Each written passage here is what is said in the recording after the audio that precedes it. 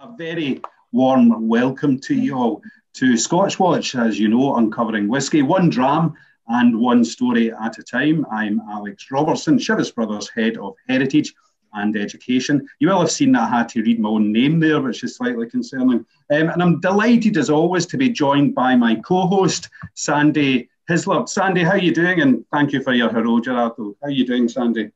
I'm doing okay, Alex. I can't believe Thursday again, another episode of Scotch Watch. It's going to be jam-packed tonight. We've got a lot of stuff on tonight, Alex, haven't we?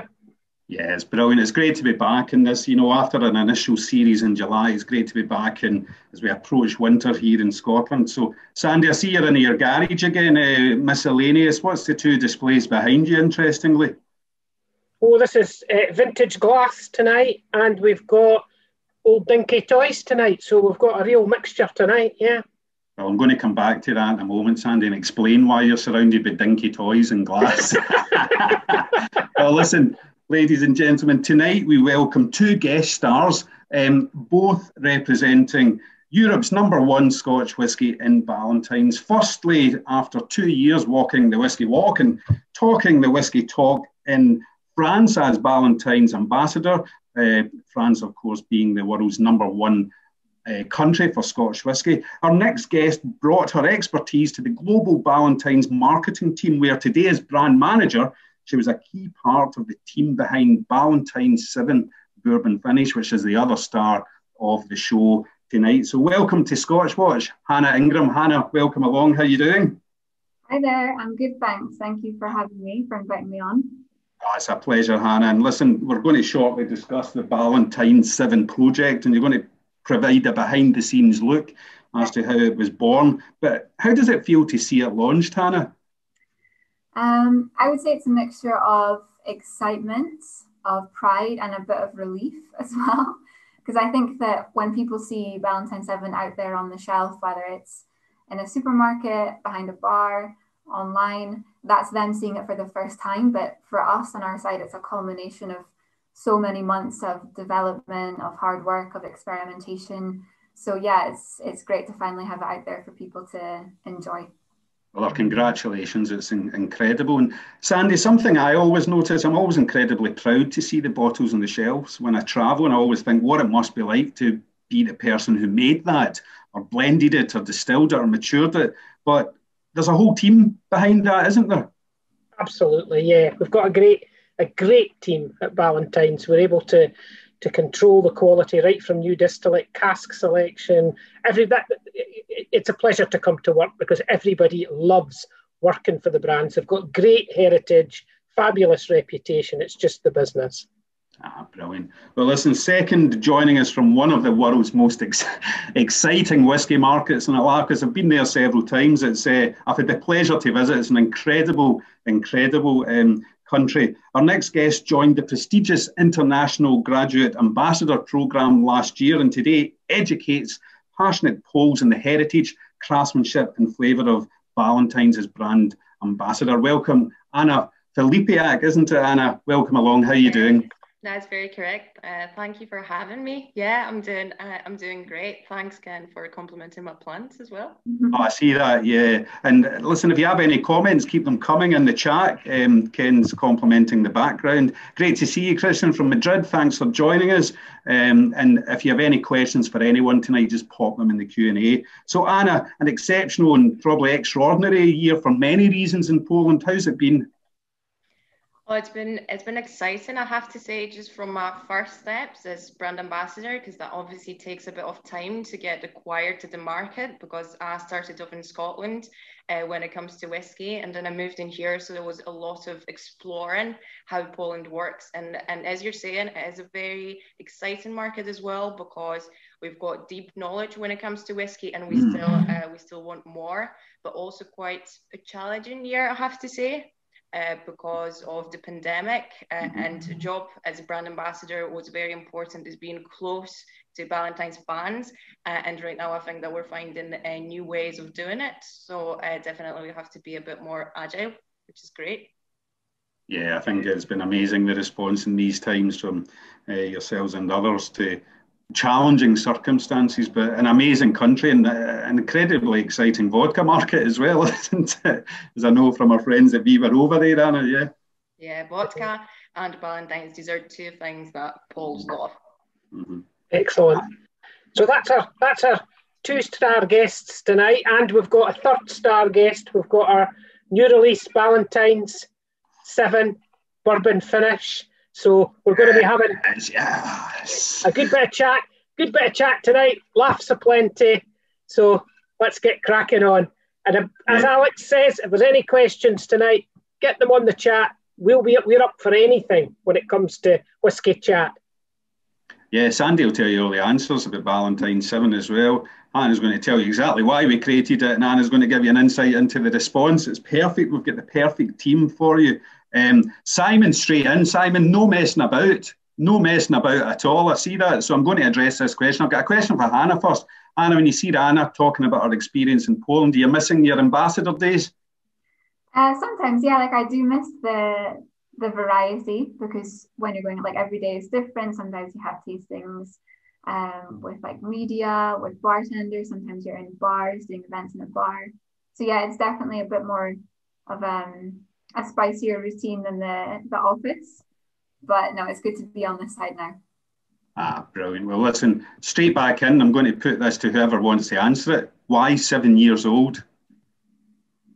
Well, we spent a fair bit of time experimenting. We tried a few different years, and Hannah, we had lots of chat, didn't we, about where it should go, and we wanted it to be a real step up from Finest, so that people could really try something different. That it was quite a unique flavour, but still have the Ballantines foundation flavours in there. So yeah, it was a bit of experimenting, different ages, and 7 was just the absolute sweet spot at the end of the day for the new expression. And there's a nice link to our heritage as well, wasn't there, Sandy? With George Ballantine selling 7-year-old whiskey back in 1872. Yeah, you're absolutely right. And do you know, Hannah, we didn't even know that at the time. It was afterwards that we found out that he had a 7-year-old, way before all the restrictions were brought into place on that whiskey needed to be aged for a minimum of 3 years. He was out there with a 7. So that was that was a bit of a lucky 7 incident. Well, do you know what? I'm going to answer that question as the man who looks after the archive. I should have known that. So actually, did you know George Ballantine once had a 7-year-old? Ballantine's incredible stuff. No way. I know. The things you discover. Anna, interestingly, you're saying that number 7. Ballantine's has experienced huge growth in Poland. It's quite incredible, number 2 in the world. But that number 7, that Ballantine 7 years old, will be hugely important to Finest drinkers. No, yeah, definitely. I find that for many people in Poland, Ballantine's Finest is that first whiskey, that very introductory whiskey.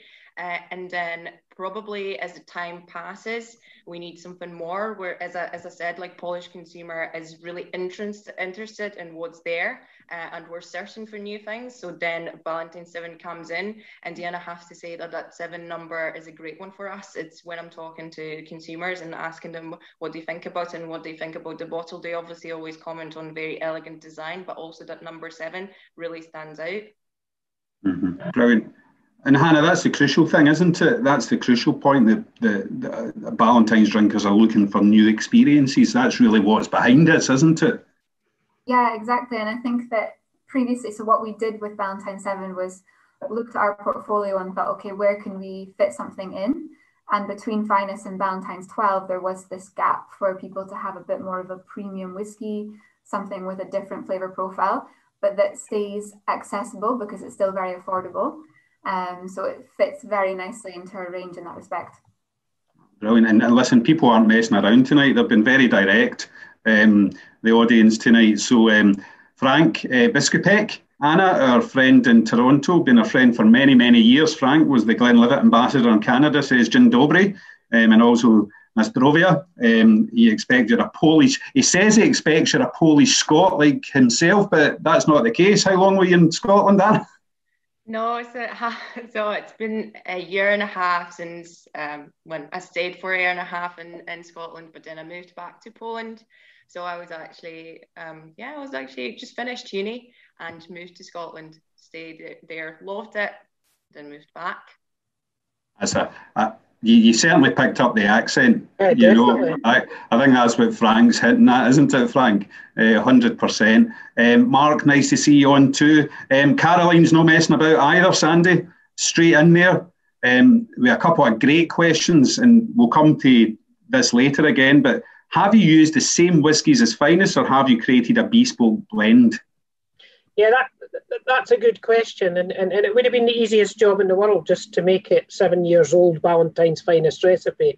But we wanted to have that real American flair in it. We wanted it to have that bourbon influence, and some of the whiskies work better with bourbon, and the Glenburgie in particular is one that's got that real thick, sweet, jammy notes, and we upped that. So basically, the answer to your question, Caroline, is it's a bespoke blend for the Ballantine 7.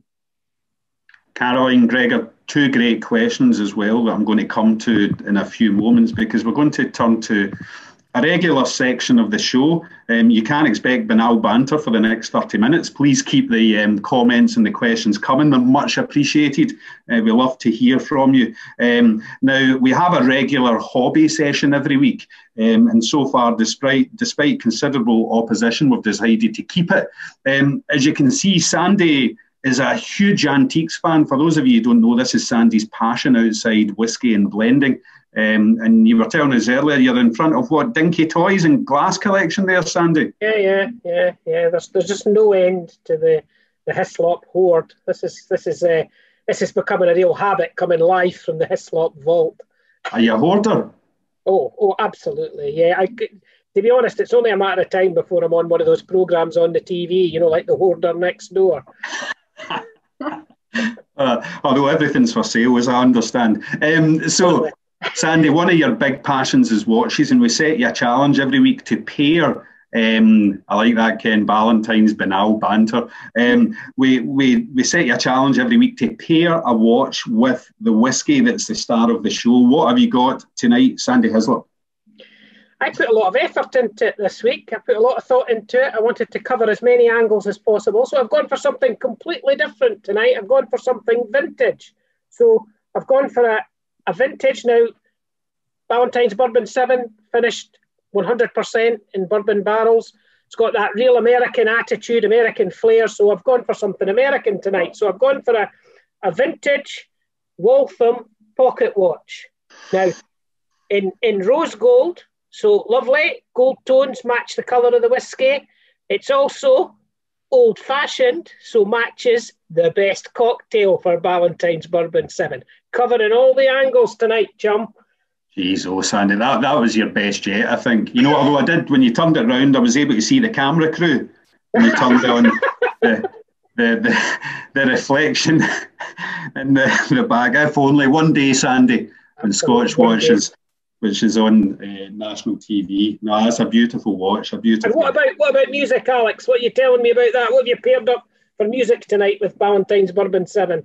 You know what? I struggled with this one tonight because I wanted something that was Americana. But first, I've been listening to some great music in the past week. I would recommend that you all look up Future Islands. Great band. If you have a chance, just look up, Google Future Islands and the David Letterman Show. They released a new album on the 9th of October. It's called As Long As You Are. Absolutely brilliant. And as DJs used to say when I was a boy, check it out. So I've lost all credibility there. So do you know who I went with in the end? And let me see, where have I put it? And I like Simon's suggestion, Shed 7. Some people on here know who Shed 7 are, of course. I can see Anna and Hannah just saying, who? So I went with Graham Parsons. And now please make your own suggestions as to what you would pair with Ballantine 7. So this is Graham Parsons, the early years, 1963 to 65. Parsons died the year that I was born, and he recorded solo. He was part of the international submarine band, the Birds, who some of you might know, and the absolutely superb Flying Burrito Brothers. And the reason I think Parsons particularly suits Ballantine's is he blended music from the four corners of America. He blended rhythm and blues, soul, folk, rock, and brought them all together. He was from Florida originally, and I've just seen the number count jump. People are jumping in thinking, what's going on here? But what really stuck out to me, we know Ballantine's is blended from the four corners of Scotland. It's a beautiful parallel. But I looked up Graham Parsons earlier and I saw this quote about him, and this was about country music and rock music, and he was described as blending these genres to the point that they become indistinguishable from each other. And I just thought that was brilliant, because that's exactly what you do, Sandy. You know, and here we have Ballantine 7, country and rock coming together in a single bottle. Okay, bourbon, absolutely brilliant. And you'll still see Parsons today, and you know he might have died in 1973, but he inspired First Aid Kit's song Emmylou. We hear him in there, so absolutely brilliant. Keep your suggestions coming. Thanks, Ken. S Club 7, your favourite band. What's wrong with S Club 7? Ah, exactly, Hannah. Exactly. The Eagles, yeah, I thought about the Eagles, definitely, Caroline. I had them in my... I also had the band, until I realised that they were from Canada. I had a few from Canada that I thought were American, but we've got a few Canadians on, so I better be careful. Mark Conner, Bruce Springsteen, I like it. Very good suggestion. Born to Run, absolutely brilliant. Hannah, rescue Sandy and I from this corner of a cul-de-sac we've ran up. What's your own interests? So one of them is that I'm in a book club. So a group of my friends and I, we started a book club nearly 2 years ago now. And the reason that it kind of kicked off is because it was around the time that the iPhone started doing the screen time update at the beginning of every week. So giving you that awful notification, like you spent 4 hours looking at your phone last week, and we were all really shocked. Like, how can we be spending that much time per day just beaming nothingness into our brains? So we decided to start a book club to try and educate ourselves and do something more productive. And now we've read almost 20 books, actually. So it's been, we try to do one monthly, and we've managed to pretty much stick to that. So yeah, we've done quite well. And I was thinking about American authors that we've read by. And there's not really any, like, we mostly stick to sort of British, well, Irish, Scottish, and English writers. You can tell there's a bit of bias. But the first book we actually read was To Kill a Mockingbird by Harper Lee, which is obviously a classic. And even though it's set in the 1930s, the theme is still very relevant today.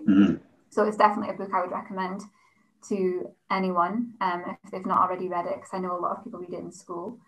But yeah, I think it's great. It's definitely made me read things I wouldn't normally read, which is always a good thing.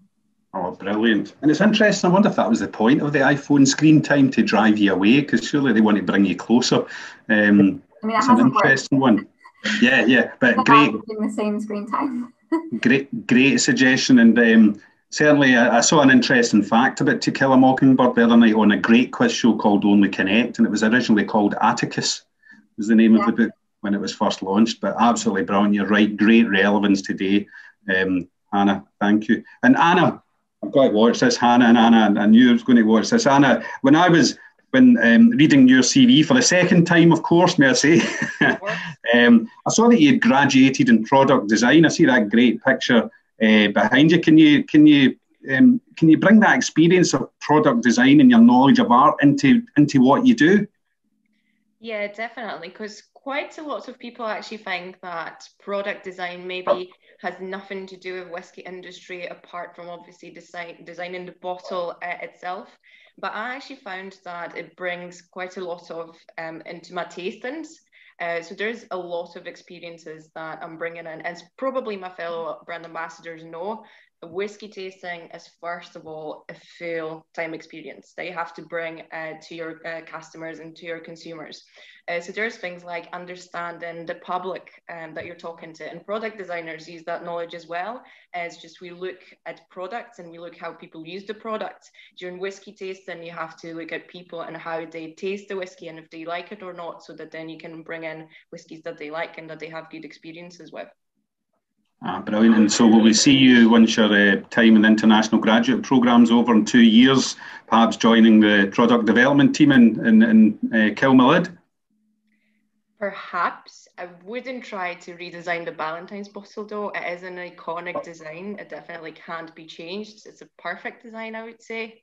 It's just the story behind it as well. As we all know, the briefcase blend that was just basically designed to fit perfectly into a briefcase. That's a nice one. I wouldn't try to change that. No, I think it's a good point, because it's actually something that we thought about doing not that long ago, only a couple of years ago, we thought maybe the bottle needed to be refreshed, that it was maybe looking a bit dusty. And so we did some research to see what people think. And the people who were in the research, they were asked just from their own recollection to draw the Ballantine's bottle. So without seeing it, we said, okay, Ballantine's whiskey, draw the bottle. And what they remember is the angular shape, that sort of rectangular shape of the bottle. They remember the brown glass. They remember the chevron label, and they remember the logo. Yeah. Which are all things that we were maybe going to change. So on the back of that research, because that's what they were recognizing and that for them was Ballantines, we decided not to change it. So it's staying as it is for the foreseeable. I think it makes you feel at home. I, spend a lot of time in France. It's always behind the bar, and I'm not like Scott overseas looking for sausage, egg, and chips and a copy of the Daily Record. But when I walk into a bar, it's great to see this. It's absolutely brilliant. Let's just go to the comments for a second because they're too good to miss. So we had S Club 7, the Eagles, Bruce Springsteen. We had some more suggestions. Manic Street Preachers, Welsh but brilliant. Thanks, Gregor. Simon, Whiskey in the Jar. Alan, I like your Talking Head suggestion. David Byrne, Born in Barton, American Band, eh? That's a great suggestion. I like that, Sandy. It's a cracker. Caroline saying, thanks, Sandy. Wasn't sure if it was the same whiskies in different proportions from those in Finest. She said she loves Glenburgie, used it for an exclusive single malt bottling back in the 90s. Yeah, can't beat a bit of Glenburgie. Ken said he studied To Kill a Mockingbird and he did it in 1976. And John, thank you, John, saying an interesting book, of course. Was it easy to relate to the old US Southern culture, Hannah? I think they paint such a vivid picture of it. Yeah, I think it wasn't so much like relating to the culture that stood out for me. It was more relating to the protagonist, because she's quite young, she's a child, so that like childish innocence and seeing the world through their eyes, and then coming of age and becoming an adult and sort of seeing some of the more harsher realities. I think that's something that you can really relate to. Yeah, it's just a great book. Right, and Ross, with Sandy's Watch, we want Smooth as Tennessee Whiskey by Chris Stapleton. That's going on the playlist, Ross. And Vonnie has come in with the theme music to The Magnificent Seven. Oh, Vonnie, why did we not think of that? I wish we had spoken earlier. We need to get him on as a consultant. Yeah, brilliant. Well, listen, thank you for that. Over to Sandy to interview Anna. Anna, we've got some. We wanted to know a bit more. Alex and I were talking before we invited everybody onto the episode, and we were saying, Poland's the second biggest market in the world for Ballantines after France. It's a massive market, and your role is a really, really important one to keep that momentum going with Ballantines. So, you're going to tell us a little bit about, what is a normal week like for you as a graduate brand ambassador? Yeah, so definitely it varies a lot because, as you mentioned, it is a big market, so there's quite a lot of needs that we've got in here. It's definitely being close to the consumers and our Ballantines fans. So these would be a lot of just consumer tastings. We had great true music tasting, for example. Right now we're kicking off with the new experience for Ballantine 7 Bourbon Finish. These would be entree trainings. So just traveling around Poland to different cities and just really connecting with the bartenders, or these would be quite edgy boiler room events or kind of nighttime events. So definitely that connection with Ballantines and music is just something that's so have you had a few boiler room events in Poland? And I didn't realise they'd had them there. So yes, we did. Have you been? Was it exciting?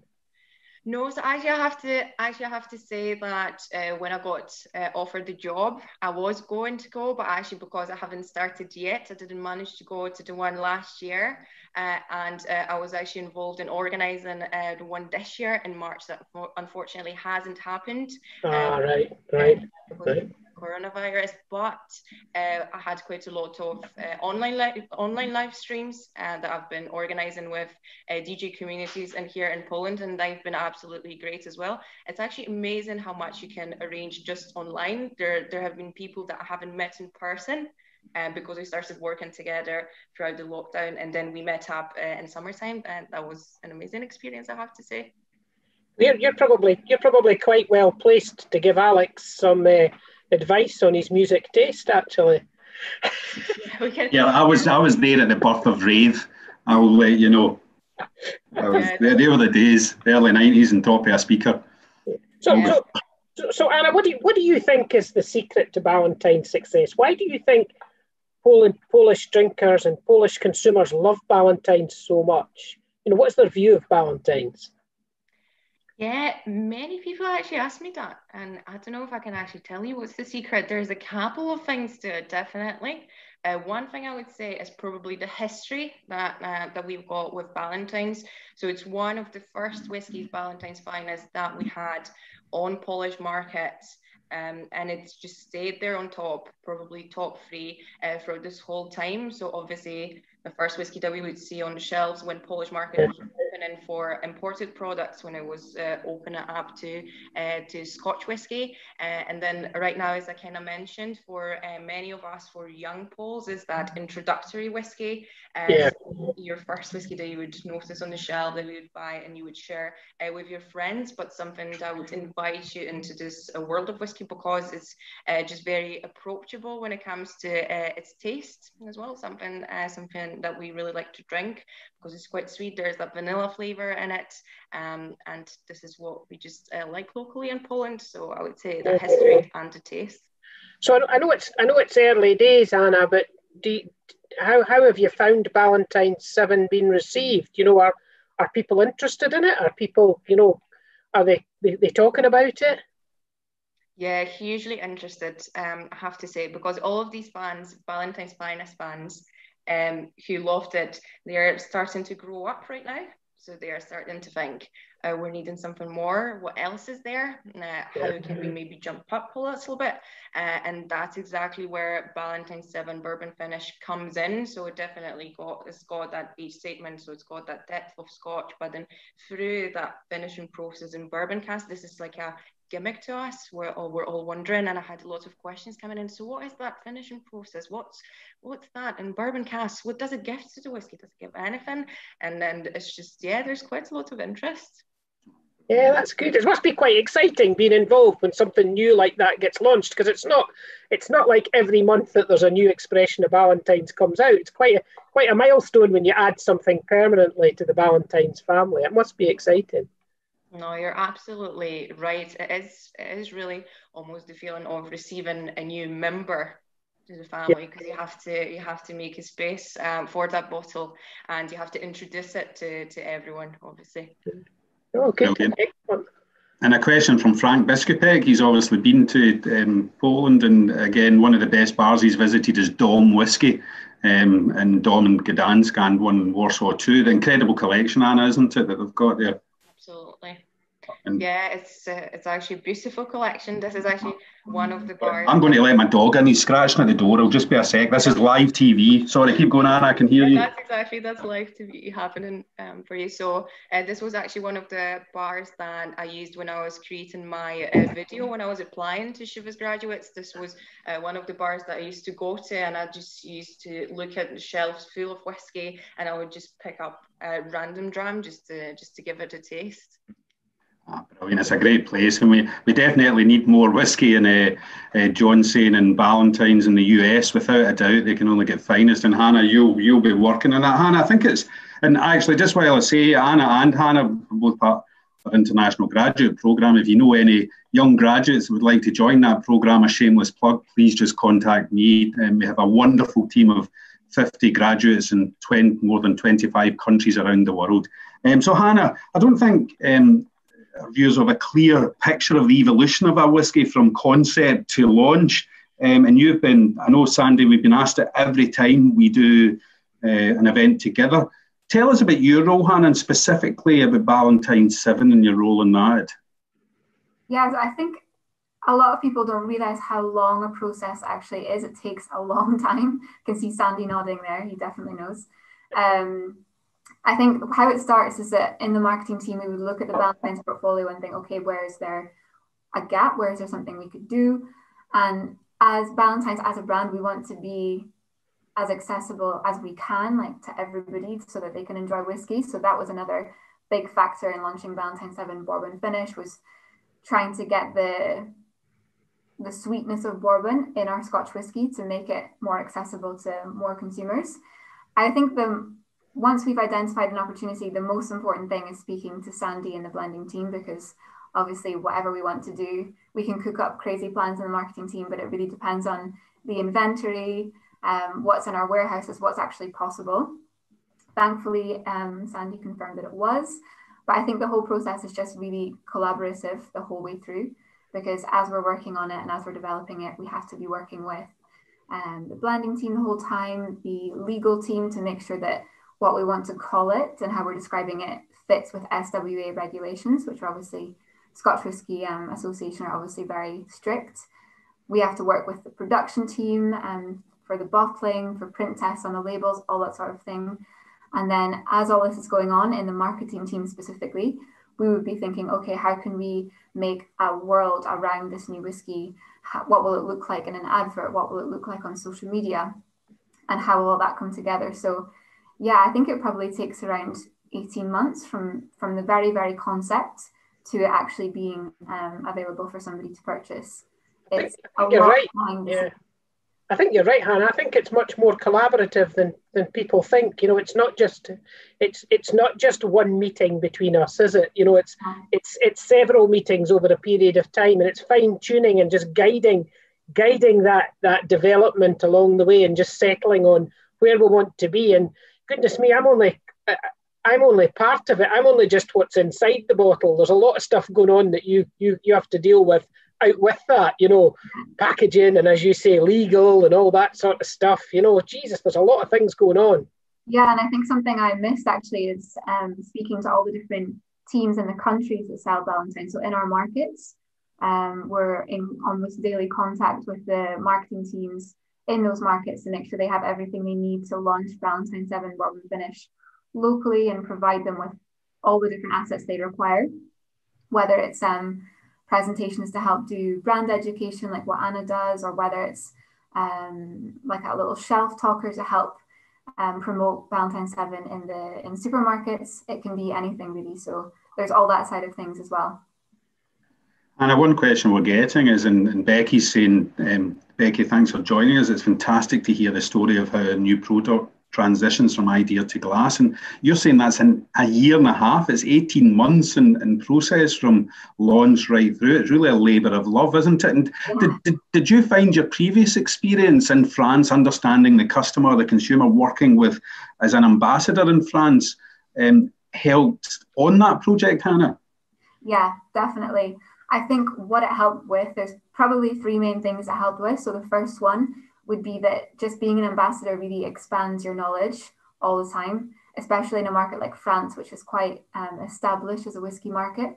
When you're conducting tastings and speaking to people and they're asking you questions, it's constantly challenging you to develop your knowledge. And if there's things you don't know, then you have to go away and find out more about it. The second thing I think it really helped with is understanding the commercial reality, because in our marketing team, sometimes we're in a bit of a bubble and we maybe don't realize what it's like for the sales team to go and sell this new whiskey to like a bartender, to sell it into a supermarket chain. So I think it helped my understanding of that as well, because I worked quite closely with the sales team. And then I think the last thing it was really good with was, as being an ambassador, probably actually no one else really has this sort of interaction that you speak directly to people who are drinking your whiskey and people who are buying it, and they give you their feedback directly. They tell you what they like, what they don't like. They say, why is it named like this? It doesn't make sense. And you know, you get these really, really useful insights from a consumer perspective that you might not maybe think about yourself. So I think having that experience helped with my reflection for sure in the marketing team. Right, an outstanding job. And John was saying that Ballantine's was once a 1 million plus case brand in the US, which is incredible. And also we have a question from Caroline saying, what are the key markets? Where can we get it for Ballantine 7? So good question. The main key markets for us are France, Poland, Russia, Brazil, and Chile. They're the biggest ones, but we also have a lot of other markets who are launching. So a few Eastern European markets like Bulgaria, Lithuania, Hungary. We have Germany, we have Switzerland. We also have some bigger countries like India, Japan, maybe China in the future. But if you do want to buy yourself a bottle, the UK don't currently sell it in supermarkets. But if you go on drinksupermarket.com, you can buy it there. And they ship to quite a few different countries across the world. So there should be a way you can get your hands on it somehow. Brilliant, brilliant. Well, listen, I think I'm going to turn to Ballantine 7, and thanks for that, Hannah and Simon, saying with a great team ethos from marketing, blending, packaging, bottling to people on the ground promoting our products. And I think that's the beauty tonight. That's what we have here, that team represented. And now, Ballantine's Finest is the house pour in Robertson Towers here. Absolutely adore Finest, and I think it's because I know the passion that everyone puts into it. Can I challenge you all to just describe the house style for everyone first? And if anyone wants to comment what they think the house style is of Ballantine's, please do in the chat. Anna, can I come to you first? How do you describe Ballantine's Finest, the house style? Yeah, so for me, it's always definitely red apples that I get straight away on the nose, and then it's that vanilla. And actually, quite an interesting one for me is always that little bit of spiciness. I just really love that in Finest because it's quite surprising. Brilliant. So, Sandy, apples and spiciness. Straightforward for me. It's balanced, it's sweet, and it's smooth. That's the foundation that goes through the DNA that runs through the whole family of Ballantines. Brilliant. And Hannah? I think, the balance is probably what does it for me. I think it's a great go-to whiskey, and that balance means that you can enjoy it on its own, on the rocks. It holds its own in a cocktail, or even if you just want to mix it with ginger ale or Coke, it's great as well. So I think the versatility, thanks to that balance, is the house style for me. Lots of choice. Yeah, it's good. Brilliant. Yeah, I think I agree, and we're getting that. I think we're getting, let me see, Frank saying he's getting it in Quebec, Kevin saying, can we get it in Scotland? Simon saying vanilla, juicy red apple, spice and sweet. Good. Will the 7-year-old bourbon be available in Canada? Maybe one day. Get your order in, Frank. Pipeline, but our good friend Rob's asking if we can get it in the USA. And it looks like everybody wants it. Yeah. .com. Ship you in. USA, we need to get it there. It's not planned at the moment, is it, Hannah, as I understand? No? No, so USA, because Finest is actually quite new there at the moment, they want to make sure it's established first before they launch a second whiskey in the Ballantine portfolio. So that's why they're holding off a little bit, but they are interested. Well, listen, let's turn to Ballantine 7 itself. And Anna, you're going to create an incredible old-fashioned for us, aren't you? And put that together. But let's go to our master blender himself. And Hannah, see if he actually delivered on the brief. So let's try it together, Sandy. Pressure, Alex. Yeah. Hannah said earlier a very specific brief was to create that sweetness of the bourbon cask. Sandy, tell us how you did it. Yeah, we did a lot of playing about with the base recipe. We made a few formulations of the base recipe, and some of the whiskies that were in the original maturation were bourbon barrels as well. But as I said earlier, we wanted to step up from Finest. We wanted to really give that sweetness, to get that really smoothness, stick to that Ballantine signature flavour. But for me, it was vanilla, it was toffee, I wanted honey, I wanted all these things. And just to do that, we didn't want any mucking about here, Alex. We took the whole blend, every single drop of it, filled it into bourbon barrels again, and left it for a finishing period. Now, not an exact science, Alex. It's not about just putting it in casks and that's it. We'll leave it. We'll come back to it in 8 months. We'll come back to it in a year. Myself and the blending team were sampling it every 8 weeks. Every 8 weeks, the samples were coming in. So we were judging it on flavour, not on time. And that's the way going forward. Every single batch of Ballantine's Bourbon 7 will be made. Here's a question for you. If we know that, as I was saying, it's the house pour in Robertson Towers here. Yeah. It's on the gantry. If there's ever, we know that American barrels are traditionally used in the maturation of Ballantines anyway. Yes. So how did you then add to that experience that you get? It is predominantly American oak that's used within that maturation. But to go and take first and second fill American oak, freshly emptied bourbon barrels and put them into that, it gives it a real lift. It lifts it further again. It's almost like you've got something that's sweet. You want that toffee, you want that vanilla, you want that honey. If you just want to lift it to the next level, you've got the added advantage here as well that you've got the full 7 years maturation. It ticks a lot of boxes here when you're going for something. When we're talking about Hannah and her brief, you're wanting sweet, you're wanting toffee, you're wanting vanilla, you want to raise it to the next level. And you touched on it earlier, Hannah. You nailed it. It's got to be versatile. It's got to be drunk. People got to love it neat. People that traditionally drink Ballantines got to love it with a bit of ice. Have it as a flipping highball. It's ace as a highball.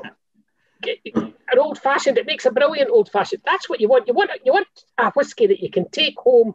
And goodness me, at the moment we are taking whiskey home. Everybody in the house can have it the way they want it, and it's still really tasty. Brilliant. Well, listen, cheers to that, everyone. Slanger, here's to a drink together. Cheers. Love it. Cheers, everyone at home. This is what I love about Scotch Watch. We've got Rob in Miami commenting, followed by Irina in Moscow. How good is that? We reach around the world, so great to see both. Irina's saying a great whiskey for any occasion. Mikey's asking, will we get it in Dubai? You can take it in your suitcase, Mikey, next time you're back in Scotland. Megan, thank you. The best thing about Ballantine is definitely versatility. And Anna, you made some great cocktails.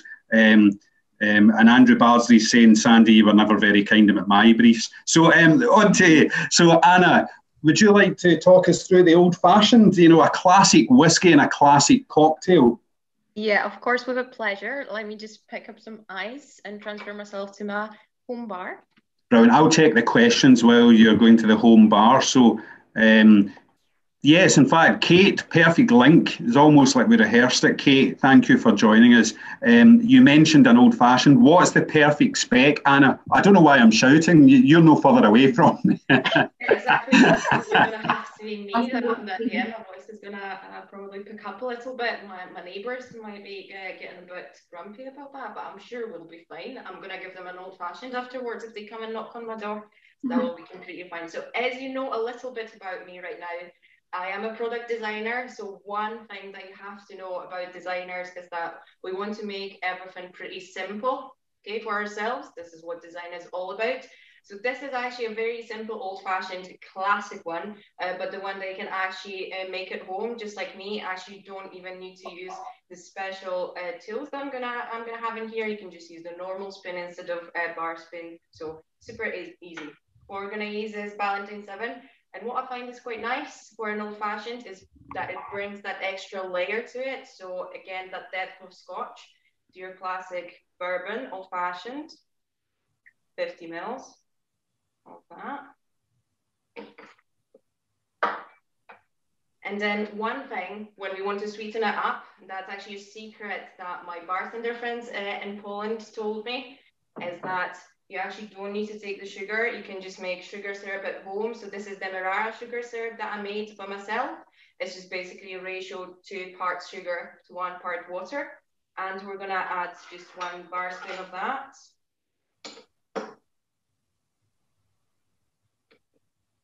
That's perfect.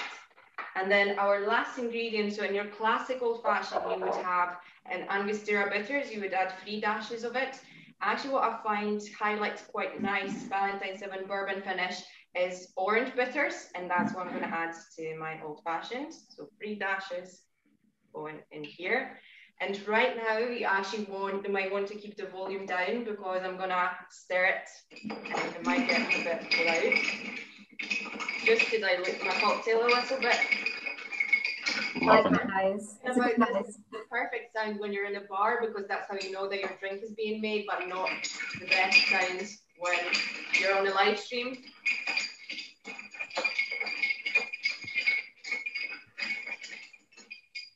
And the last thing that I'm gonna have and add is the garnish.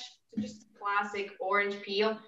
You can just try to bring it around the rim. You can try to squeeze it a little bit. You can try to do a flambe. Because I'm at home, I'm not going to do it. I don't want to burn my house down, okay? So not. And that's it. Ah, beautiful. Cheers. Cheers. Lovely. Well done. I absolutely adore an old-fashioned. And Hannah, did you decide that would be the signature drink? Was that? Did you look into that? What was the thinking behind it? I want an old-fashioned now. I need to make it. I know, me too. Yeah, we did look into it quite a bit, and part of the inspiration was obviously because the key serve for bourbon is in an old-fashioned, so it made sense to make that link. And then we wanted to put our own twist on it as well. And because an old-fashioned, it has that sugar cube or sugar syrup, sugar in some form in it, it is quite a sweet drink. So, and Ballantine 7 Bourbon Finish is quite a sweet whiskey as well. So we landed on the orange bitters because the zestiness, the citrusy notes really complement the sweetness of the whiskey and make a really good mix. And everyone who's tried it so far, and we've tested it on quite a few people, have said the same thing, that they've bought orange bitters since and they made it for their friends at home, because like Anna just showed you there, it's really easy to make. So I think, yeah, a lot of people will be serving them up this Christmas time for their friends and family. Oh, brilliant. And Anna, is there a big cocktail culture in Poland? Mm-hmm. Yeah, actually, I was actually quite surprised, because the bartending community that we've got is a great bartending community, very close-knit one as well. And bartenders are very interested in the newest trends, and they actually educate each other on the trends happening. So yeah, very vast community, and it's great to be a part of it as well. And listen, we're coming to the close of the show now, so if you get any questions, please feel free to ask. Sandy, one of the biggest changes I've seen in the past decade is that move to whiskey and cocktails. You're blending these whiskies together. How do you view that whiskey as part of a cocktail, and Ballantine 7 specifically? You know what, Alex? I think we're perfectly placed for producing whiskies that can make amazing cocktails and be drunk. I think I touched on it earlier. Can be drunk neat, can be drunk with ice. I think, and I'm not just saying it. I think the Ballantine 7 haven't, right from the outset, we had cocktails in mind. It wasn't like it just stumbled upon later on that oh goodness me, that whiskey works well as cocktail. Right from the start, when we were talking about it, marketing, and Hannah and ourselves were talking about it, we were saying we want it to be good in a cocktail. And I think when you've got that in mind right from the very start, it works really well. Your final whiskey is elevated even further when it comes to going into cocktails. Mm-hmm. So just to stick with the bourbon casks, Sandy, a question, and again, this is what I love about Scotch Watch, because we've got a question from Graham and Keith and Michael in Moscow. So in which other TV programme would you have that? And Simon as well has asked the same question. Can you tell us where the bourbon casks are from? No, I wouldn't be divulging who our supplier is, but you can imagine that, you know, Ballantine's is a big whiskey. It's number 2 in the world. We're buying many thousands of bourbon barrels in from America every single year, and it is absolutely, we would be foolish to be buying them from one supplier. We're buying them from a range of suppliers to make sure that we have continuity of supply. Mm-hmm. Bill, thank you for joining us again, and I like your suggestion, Sunny Landreth, the road we are on. I will be certainly looking up that. And a question, Anna, for you, how have we managed to move people away from vodka to whiskey in Poland? I think it's just because of the fact that we've got this variety in our market right now. I think that vodka is just a very classic drink for us and a very natural one. But as I was saying, that Polish consumers wanting to explore what else is there, and I think that whiskey is a very natural link. Apart from the fact, I think this is one of the things that we've got in common with Scottish people that I found. We both love whiskey, and we both love a good party, and this is just what can accompany it. I love it, and perfect answer. I'm sure, I was just thinking Frank Biskubeck in Toronto will be nodding away as you said that, 100%. A question from John in the US. Crystal glass, or let me see, what's he asked? Crystal or regular glass? Now I've got a regular glass here, a nice nosing glass. I mean, all I had was the blue glass, so it's not really, not really the good one for seeing the color, but there's no wrong way. So I've got a nosing glass, but it's purely personal. It's whatever suits you. I like something that I can get in my hand and warm the whiskey up.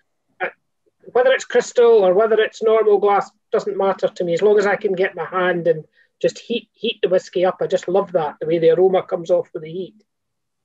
Lovely. Well, listen, well, that's drawing to a close on another exceptional Scotch Watch. I actually think the best yet, in my view. Anna, thank you for joining us. All the very best in Poland. We look forward to seeing you in the design team in Kilmalid, Dumbarton. How's the future looking there? How's the next year ahead looking for Ballantines and you, Anna? I think it's looking great. I think it's looking definitely in the colours of Ballantine 7. But also Ballantines Finest is probably still going to be going strong. So definitely very looking forward to it, and looking forward to see how the consumers and the wider public are going to take Ballantine 7 in. So it's looking great. Brilliant. Thank you for joining us, and thank you for that excellent cocktail, which I'll be making in about 30 seconds. Hannah, you must be delighted to be here. Congratulations. I don't mean Scotch Watch, I mean the launch of Ballantine 7. That's often a career low. You must be delighted to see it launch, and you know what lies ahead for you. What's next for you, Hannah? Well, we have a few other projects, innovation projects with Ballantines. I can't give any specific details about them yet. But I think Sandy and I will be having quite a few more conversations in the coming month. Absolutely. We've had one this week already, Hannah. Yep. But no, there's a few things on the horizon, so keep your eyes peeled. Well, great. We'll look forward to having you back when those are launched. And finally, Sandy, how do you reflect on this evening? Incredible job with Ballantine 7, but a great show again. I've had a great time tonight. It's been first class. I was lucky the other week to have a Ballantine's Bourbon 7 old fashioned with Ken Lindsay, and it was ace. It was really tasty, but also I've got myself a highball Bourbon 7 tonight to finish off, which is absolutely brilliant as well. Oh, where did you pull that from? With someone? It's all in the preparation. Hannah, thanks very much for joining us tonight. You've made it for us tonight. It's great to get another angle. Goodness me, you've got me. I've never been to Poland. That's going to be top of my list now. Once all the dust settles, I'm getting out to the number 2 market to see what's going on. It sounds like it's a riot. I'll carry your bags. And Hannah, I'll probably speak to you tomorrow. And thanks again. Yeah. Cheers. Thank you very much, everybody. Cheers, everyone. And just to let you know that this will be available on YouTube. So if anyone's looking for the link, they just need to contact me. We will be back next month with a new studio guest. And we are going to unveil a new dram from our friends at The Glenlivet. So if you want to be with us next month, that'll be around about November 29th. Look out on Instagram. We will be unveiling a classic new The Glenlivet illicit still. If you would like to follow us, it's Dram Good Live for me. It's Whiskey Blender Dude for Sandy. We have Anna Stay True and Hannah 2603. So thank you for joining Scotch Watch, uncovering whiskey, one story and one dram at a time. Slanger and good night.